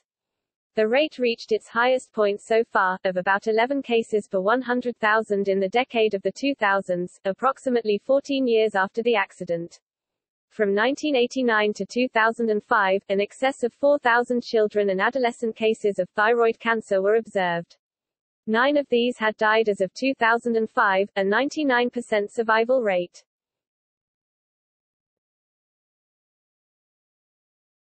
Topic: Effects on evacuees. In the former Soviet Union, many patients with negligible radioactive exposure after the Chernobyl disaster displayed extreme anxiety about radiation exposure. They developed many psychosomatic problems, including radiophobia along with an increase in fatalistic alcoholism. As Japanese health and radiation specialist Shunichi Yamashita noted, "We know from Chernobyl that the psychological consequences are enormous. Life expectancy of the evacuees dropped from 65 to 58 years, not because of cancer, but because of depression, alcoholism, and suicide. Relocation is not easy, the stress is very big. We must not only track those problems, but also treat them. Otherwise people will feel they are just guinea pigs in our research." A survey by the Iitate local government obtained responses from approximately 1,743 evacuees within the evacuation zone. The survey showed that many residents are experiencing growing frustration, instability, and an inability to return to their earlier lives. 60% of respondents stated that their health and the health of their families had deteriorated after evacuating, while 39.9% reported feeling more irritated compared to before the disaster. Summarizing all responses to questions related to evacuees' current family status, 1/3 of all surveyed families live apart from their children, while 50.1% live away from other family members, including elderly parents, with whom they lived before the disaster. The survey also showed that 34.7% of the evacuees have suffered salary cuts of 50% or more since the outbreak of the nuclear disaster. A total of 36.8% reported a lack of sleep, while 17.9% reported smoking or drinking more than before they evacuated. Stress often manifests in physical ailments, including behavioral changes such as poor dietary choices, lack of exercise, and sleep deprivation. Survivors, including some who lost homes, villages, and family members, were found likely to face mental health and physical challenges. Much of the stress came from lack of information and from relocation. In a 2017 risk analysis, relying on the metric of potential months of life lost, it determined that unlike Chernobyl, relocation was unjustified for the 160,000 people relocated after Fukushima. When the potential future deaths from exposure to radiation around Fukushima would have been much less, if the alternative of the shelter-in-place protocol had instead been deployed.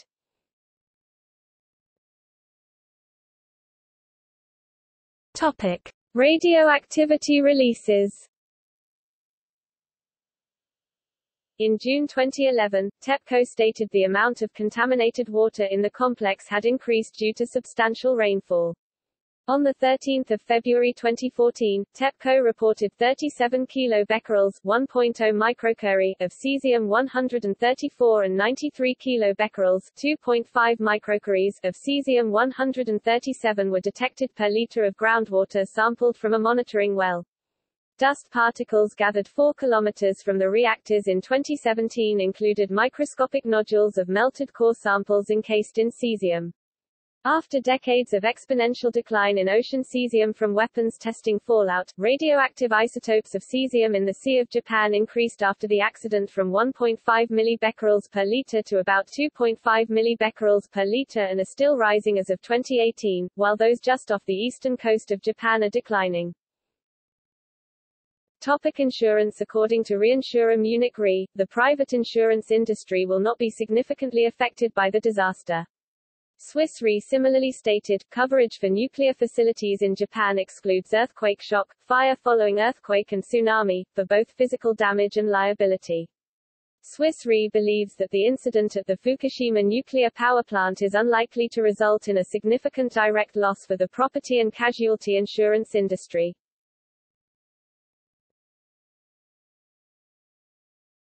Topic: compensation. The amount of compensation to be paid by TEPCO is expected to reach 7 trillion yen. Costs to Japanese taxpayers are likely to exceed 12 trillion yen, $100 billion. In December 2016, the government estimated decontamination, compensation, decommissioning, and radioactive waste storage costs at 21.5 trillion yen, $187 billion, nearly double the 2013 estimate. In March 2017, a Japanese court ruled that negligence by the Japanese government had led to the Fukushima disaster by failing to use its regulatory powers to force TEPCO to take preventive measures. The Maebashi District Court near Tokyo awarded 39 million yen $345,000 to 137 people who were forced to flee their homes following the accident.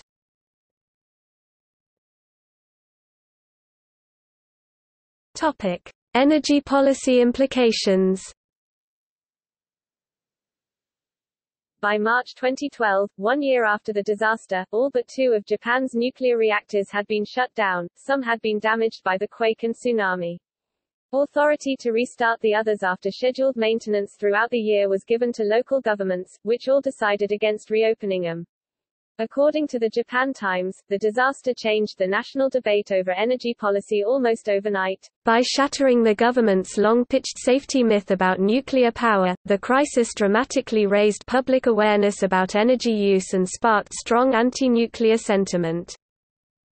An energy white paper, approved by the Japanese cabinet in October 2011, says, "Public confidence in safety of nuclear power was greatly damaged by the disaster and called for a reduction in the nation's reliance on nuclear power."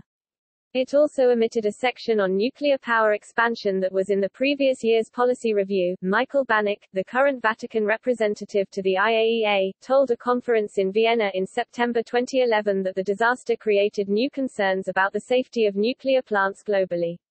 Auxiliary Bishop of Osaka Michael Goro Matsura said this incident should cause Japan and other countries to abandon nuclear projects. He called on the worldwide Christian community to support this anti-nuclear campaign. Statements from bishops' conferences in Korea and the Philippines called on their governments to abandon atomic power. Author Kenzaburo Oe, who received a Nobel Prize in Literature, urged Japan to abandon its reactors. The nuclear plant closest to the epicenter of the earthquake, the Onagawa nuclear power plant, successfully withstood the cataclysm. Reuters said it may serve as a trump card for the nuclear lobby, providing evidence that it is possible for a correctly designed and operated nuclear facility to withstand such a cataclysm. The loss of 30% of the country's generating capacity led to much greater reliance on liquefied natural gas and coal. Unusual conservation measures were undertaken. In the immediate aftermath, 9 prefectures served by TEPCO experienced power rationing. The government asked major companies to reduce power consumption by 15%, and some shifted their weekends to weekdays to smooth power demand. Converting to a nuclear-free gas and oil energy economy would cost tens of billions of dollars in annual fees. One estimate is that even including the disaster, more years of life would have been lost in 2011 if Japan had used coal or gas plants instead of nuclear. Many political activists have called for a phase out of nuclear power in Japan, including Amory Lovins, who claimed, "Japan is poor in fuels, but is the richest of all major industrial countries in renewable energy that can meet the entire long-term energy needs of an energy-efficient Japan, at lower cost and risk than current plans. Japanese industry can do it faster than anyone, if Japanese policymakers acknowledge and allow it." Benjamin K. Sovacool asserted that Japan could have exploited instead its renewable energy base.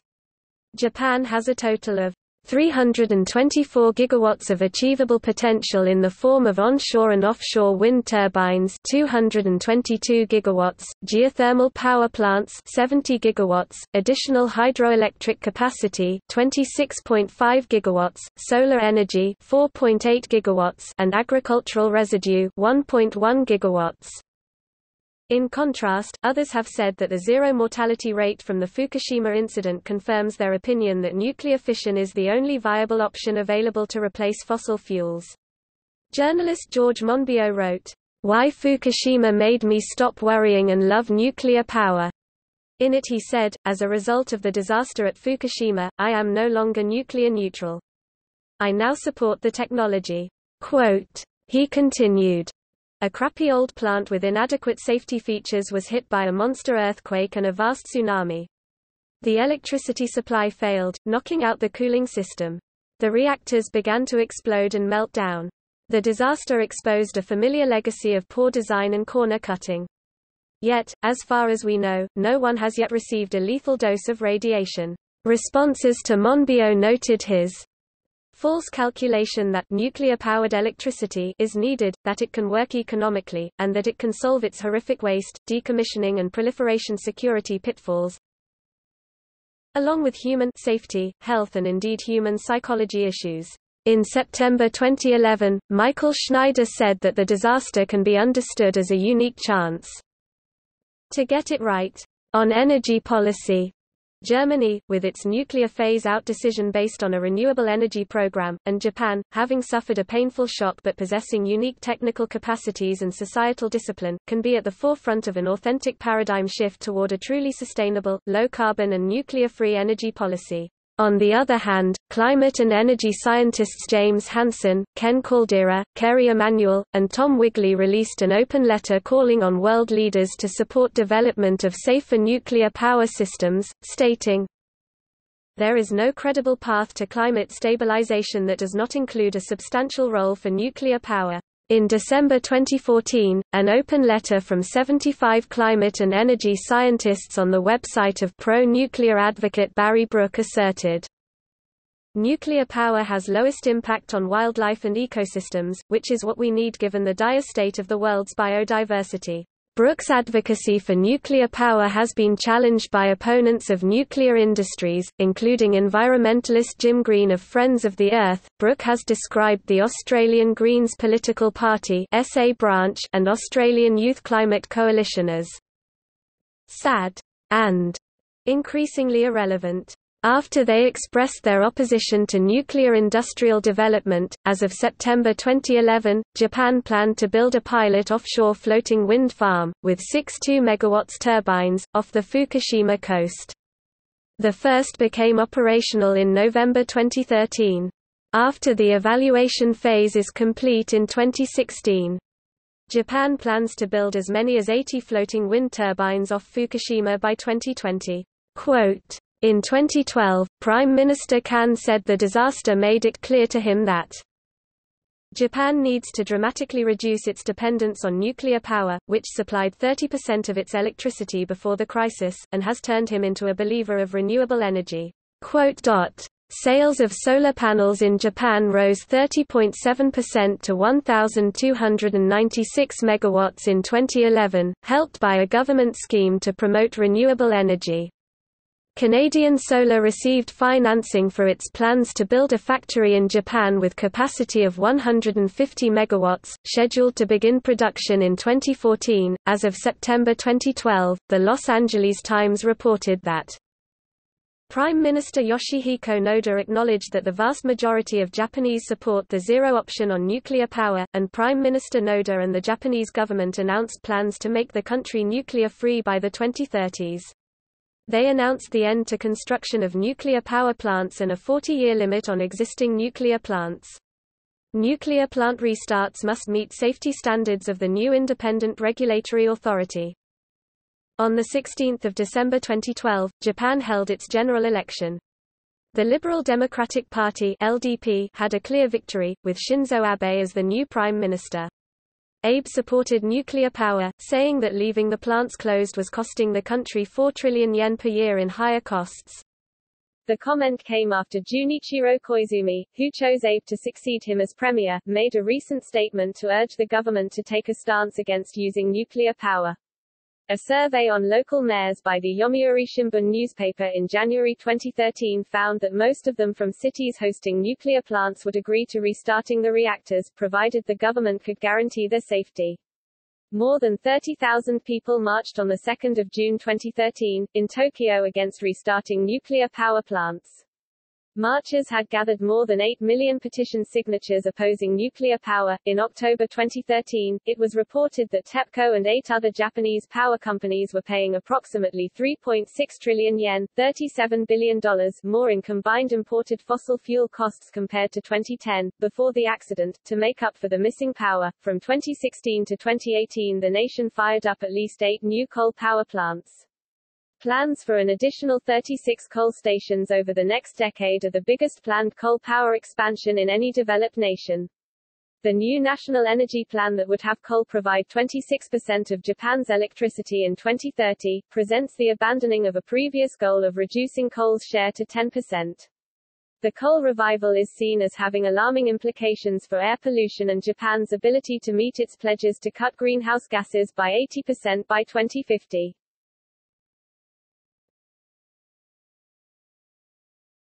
Topic: Equipment, facility, and operational changes.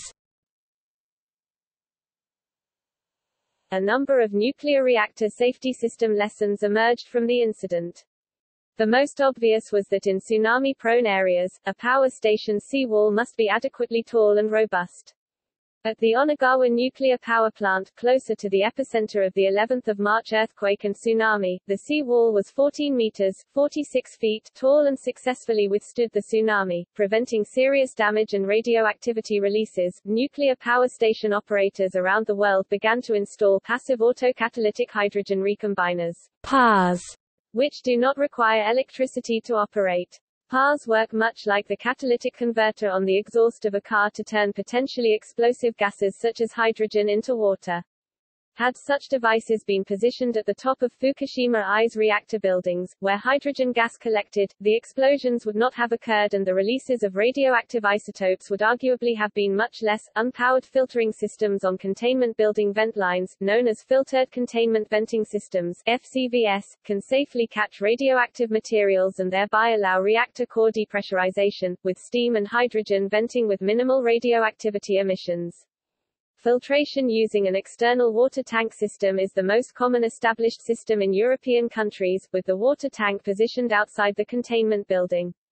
In October 2013, the owners of Kashiwazaki Karawa Nuclear Power Station began installing wet filters and other safety systems, with completion anticipated in 2014. For Generation 2 reactors located in flood or tsunami-prone areas, a 3-plus-day supply of backup batteries has become an informal industry standard. Another change is to harden the location of backup diesel generator rooms with watertight, blast-resistant doors and heat sinks, similar to those used by nuclear submarines. The oldest operating nuclear power station in the world, Besnai, which has been operating since 1969, has a not-stand hardened building designed to support all of its systems independently for 72 hours in the event of an earthquake or severe flooding. This system was built prior to Fukushima Daiichi, upon a station blackout, similar to the one that occurred after Fukushima's backup battery supply was exhausted. Many constructed Generation 3 reactors adopt the principle of passive nuclear safety. They take advantage of convection, hot water tends to rise, and gravity, water tends to fall, to ensure an adequate supply of cooling water to handle the decay heat, without the use of pumps. As the crisis unfolded, the Japanese government sent a request for robots developed by the U.S. military. The robots went into the plants and took pictures to help assess the situation, but they couldn't perform the full range of tasks usually carried out by human workers. The Fukushima disaster illustrated that robots lacked sufficient dexterity and robustness to perform critical tasks. In response to this shortcoming, a series of competitions were hosted by DARPA to accelerate the development of humanoid robots that could supplement relief efforts.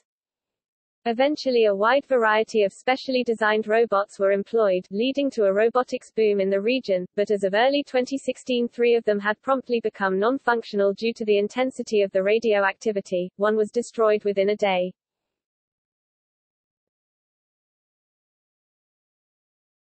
Topic: Reactions.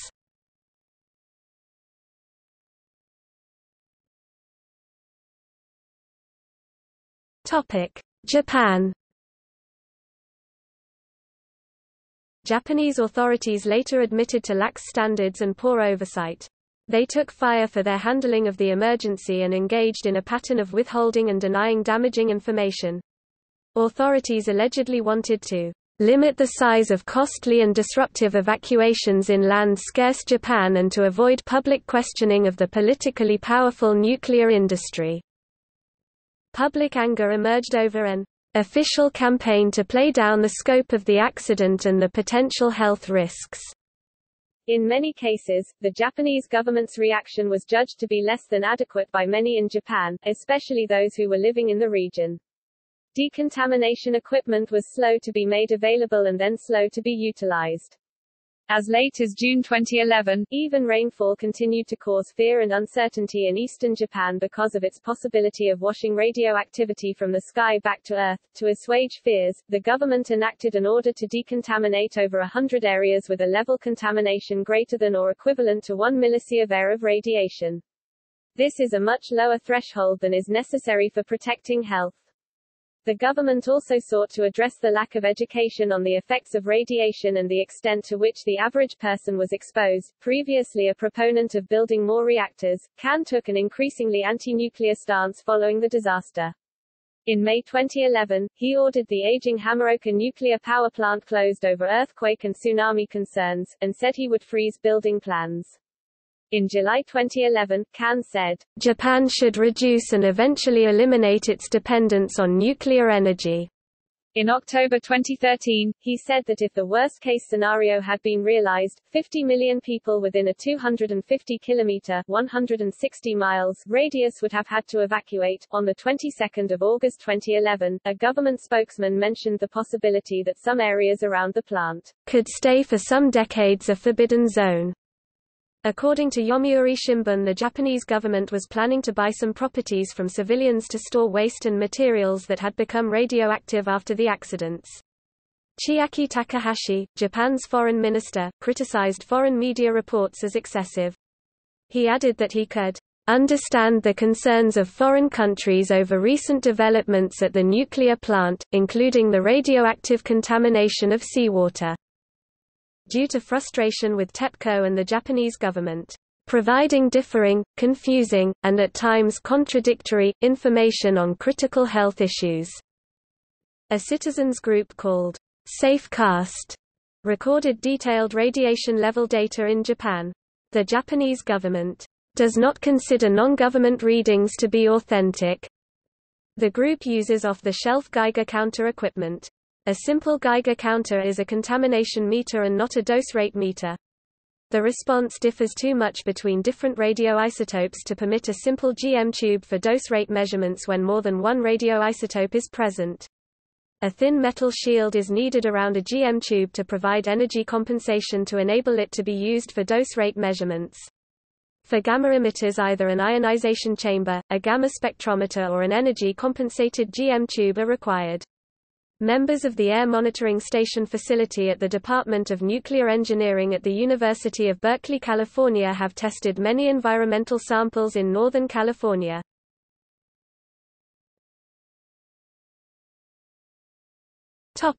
International. The international reaction to the disaster was diverse and widespread. Many intergovernmental agencies immediately offered help, often on an ad hoc basis. Responders included IAEA, World Meteorological Organization and the Preparatory Commission for the Comprehensive Nuclear Test Ban Treaty Organization. In May 2011, UK Chief Inspector of Nuclear Installations Mike Wakeman travelled to Japan as the lead of an International Atomic Energy Agency (IAEA) expert mission. The main finding of this mission, as reported to the IAEA Ministerial Conference that month, was that risks associated with tsunamis in several sites in Japan had been underestimated. In September 2011, IAEA Director General Yukiya Amano said the Japanese nuclear disaster caused deep public anxiety throughout the world and damaged confidence in nuclear power. Following the disaster, it was reported in The Economist that the IAEA halved its estimate of additional nuclear generating capacity to be built by 2035. In the aftermath, Germany accelerated plans to close its nuclear power reactors and decided to phase the rest out by 2022. Italy held a national referendum, in which 94% voted against the government's plan to build new nuclear power plants. In France, President Hollande announced the intention of the government to reduce nuclear usage by one-third. So far, however, the government has only earmarked one power station for closure, the aging plant at Fessenheim on the German border, which prompted some to question the government's commitment to Hollande's promise. Industry Minister Arnaud Montebourg is on record as saying that Fessenheim will be the only nuclear power station to close. On a visit to China in December 2014, he reassured his audience that nuclear energy was a sector of the future and would continue to contribute at least 50% of France's electricity output. Another member of Hollande's Socialist Party, the MP Christian Bataille, said that Hollande announced the nuclear curve to secure the backing of his Green coalition partners in parliament. Nuclear power plans were not abandoned in Malaysia, the Philippines, Kuwait, and Bahrain, or radically changed, as in Taiwan. China suspended its nuclear development program briefly, but restarted it shortly afterwards. The initial plan had been to increase the nuclear contribution from 2 to 4% of electricity by 2020, with an escalating program after that. Renewable energy supplies 17% of China's electricity, 16% of which is hydroelectricity. China plans to triple its nuclear energy output to 2020, and triple it again between 2020 and 2030. New nuclear projects were proceeding in some countries. KPMG reports 653 new nuclear facilities planned or proposed for completion by 2030. By 2050, China hopes to have 400 to 500 gigawatts of nuclear capacity, 100 times more than it has now. The Conservative government of the United Kingdom is planning a major nuclear expansion despite some public objection. So is Russia. India is also pressing ahead with a large nuclear program, as is South Korea. Indian Vice President M. Hamid Ansari said in 2012 that nuclear energy is the only option for expanding India's energy supplies, and Prime Minister Modi announced in 2014 that India intended to build 10 more nuclear reactors in a collaboration with Russia.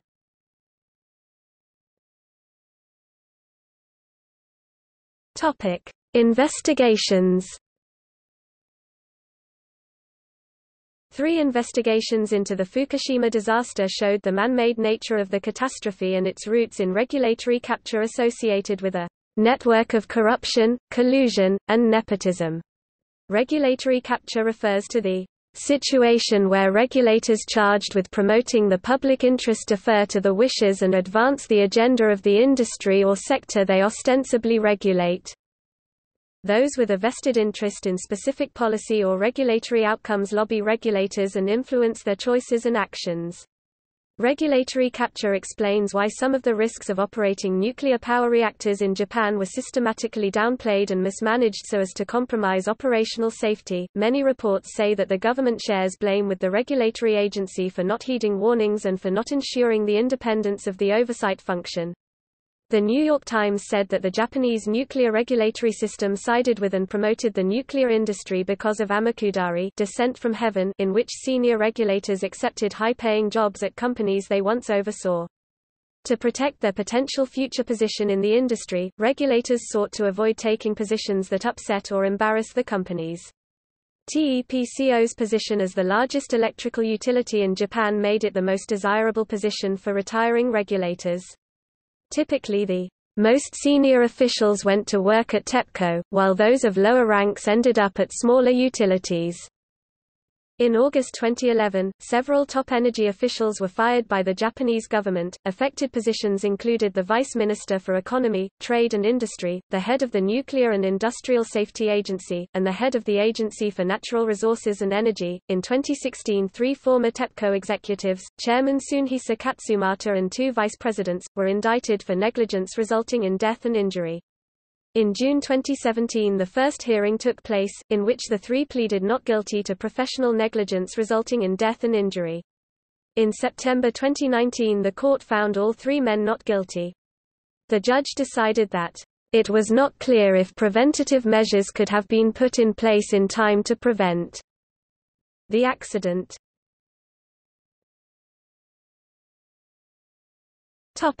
NAIIC. The Fukushima Nuclear Accident Independent Investigation Commission (NAIIC) was the first independent investigation commission by the National Diet in the 66-year history of Japan's constitutional government. Fukushima cannot be regarded as a natural disaster. The NAIIC panel's chairman, Tokyo University Professor Emeritus Kiyoshi Kurokawa, wrote in the inquiry report, "It was a profoundly man-made disaster, that could and should have been foreseen and prevented. And its effects could have been mitigated by a more effective human response. Governments, regulatory authorities and Tokyo Electric Power (TEPCO) lacked a sense of responsibility to protect people's lives and society." The commission said, "They effectively betrayed the nation's right to be safe from nuclear accidents." The Commission recognized that the affected residents were still struggling and facing grave concerns, including the health effects of radiation exposure, displacement, the dissolution of families, disruption of their lives and lifestyles, and the contamination of vast areas of the environment.